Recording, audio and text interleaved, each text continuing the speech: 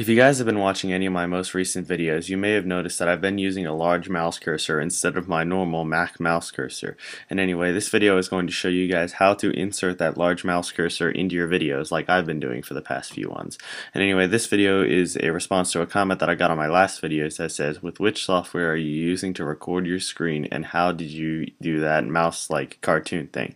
And so anyway, in this video I'm going to be answering this question. So first of all, I record my screen using a software called ScreenFlow, and anyway, the rest of this video is going to be to show you guys how I use ScreenFlow to input that large mouse cursor into my videos. So let's go ahead and get started.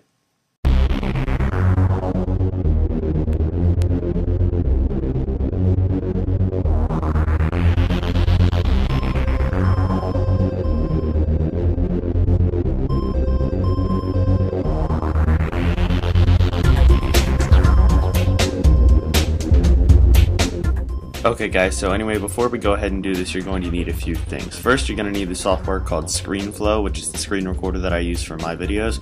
It's only available on the Mac platform though, so sorry if you guys are on Windows. It's only available for Mac. I'm pretty sure you can find other ways to do this on Windows. So anyway, the first thing you're going to need is ScreenFlow. You're also going to need an image of a large mouse pointer, and you're also going to need an image editor such as Adobe Photoshop or GIMP or Paint.net or anything that you can use to erase background images and make the backgrounds transparent. So I'll provide all the links to the big mouse pointer in the video's description. So anyway, so the first thing you're going to need to do, like I said, is we're going to go ahead and find an image of a big mouse pointer. So to do this, I just went to Google and I went up to images up there. Now, excuse me if my internet's a little slow today, and I just typed in big mouse pointer, but spelled that wrong, and then I went down and found this mouse pointer right here, which you can go ahead and find at this link right here, which I'll provide in the description. So all you need to do is go ahead and save the image, and then the image is right here on my desktop right here. So if we go ahead and launch up the image, as you notice, here's my big mouse pointer, but as you notice, it has a white background in it. Now to make it transparent like the image that I've been using for my videos, we're going to want to go ahead and edit that big mouse pointer's image with an image editor. So I'm going to go ahead and edit it with Adobe Photoshop version CS4, but you can go ahead and use any other image editor that you have that will let you go ahead and edit the images. So now here in Adobe Photoshop, we're going to go over here and I'm going to go ahead and choose the Magic Eraser tool, and I'm just going to go ahead and erase the background. Now one little thing in Adobe Photoshop will erase the background, so all you need to do is just click into the background with the Magic Eraser tool and then go to File and then Save As, and I'm just going to go ahead and save it as big mouse pointer to my desktop. And make sure you save it as a PNG, because if you save it as a JPEG image or a JPG, it will keep the background image. So if we save it as a PNG, it will have a transparent background to it. So now we can go ahead and close out of Adobe Photoshop, and here we have our big mouse pointer right here. And if we open it up, as you notice, the background does no longer have an image. Or the background does no longer have a background, it's just transparent. Now you guys can go ahead and edit the image any more if you want to go ahead and take out the rest of the background to kind of clean up the image if you want to, but I'm just running through this video pretty quickly. So next thing we want to do is open up a project that you've been doing here in ScreenFlow, and then I want to go over here to the More Media tab, and I'm going to go to Add Media. And then I'm going to go ahead and insert the big mouse pointer PNG, and then what I do is I normally just drag it into the timeline, and then I take the mouse pointer and I extend it to the length of my videos so that it's completely overlaying my videos. And at the beginning, what I do is I go over here into the Video Actions tab and I make sure that it has a 0 or loadout of opacity. And then when we go ahead and let me just go ahead and turn down the volume in this. So we go ahead and click on play. As you notice, nothing's really happening. But as you notice, you see my mouse pointer around in the screen, like right around there you see my mouse pointer. So anyway, we want to go ahead and get rid of the mouse pointer for this, so we want to go ahead and click on the screen recording tab, and we want to go over here to screen recording options, and then we want to go ahead and untick show mouse pointer. Then what we can do is we can go ahead and go back to the Video Actions tab and play through the video, and as you notice up here I clicked on the Apple menu up there. So right around here I'm going to go ahead and add a video action to my video to go ahead and zoom in on the Apple menu up there, and I'm also going to add the same video action in the same spot with the big mouse pointer.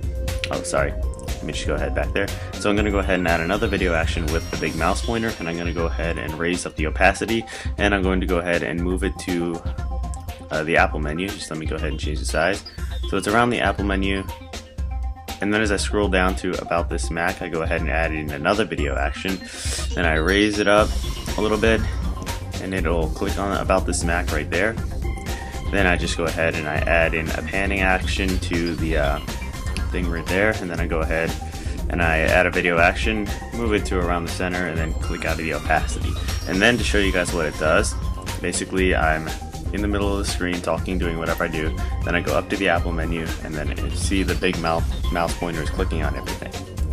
So then if I want to go ahead and add in another video action and then add in the opacity, I can go ahead and move it over to look like it's clicking on the close out button right there. So then it closes out the menu, and then I can go ahead and I can just edit in the mouse pointer any way I want to, with fading it in, fading it out, or doing some other stuff right here. So see, I went up to the screen flow menu, so let's just say I go ahead and wait a minute, just go ahead up there. So I want to go ahead and add a video action to this, go up there, I'll add a video action down to the bottom, which scrolls up there, and move the mouse pointer over there. And then it goes down to, and then it'll start going down to about screen flow. So I just go over here, pan down, and then finally I pan over using this. I'll add another video action, pan over with that, lower the opacity, and then let's go ahead and show you guys what we did. So let's go ahead and play our screen capture. So it's playing forward, the big mouse pointer goes up there, and clicks on about this Mac, then it scrolls over to there, and it looks like I'm about to go ahead and click on the X. Then I add another video action, then I click on screen flow, about screen flow, and then it's over. And so anyway, that's how I do it. I go ahead and I find a mouse pointer image, and I insert it over the tracks on my screen recording, and then I just fade it in and fade it out and move it around using the screen flows add video action tab. And then that's how I go ahead and add in the mouse pointer for my video. So anyway, I hope that answers your question. That is how I add in the mouse pointer for my videos. So I know I didn't take the time to show you guys how I edited my mouse pointer to look exactly like that, but you're gonna need to go ahead and trim around some edges. But I will link in the description to this video a link to this mouse pointer image, which you can go ahead and edit any way you want to insert it into your videos. And so all you're gonna need is a mouse pointer image. You're gonna need a screen flow, obviously, which isn't free, but if you ask me, it's worth the money.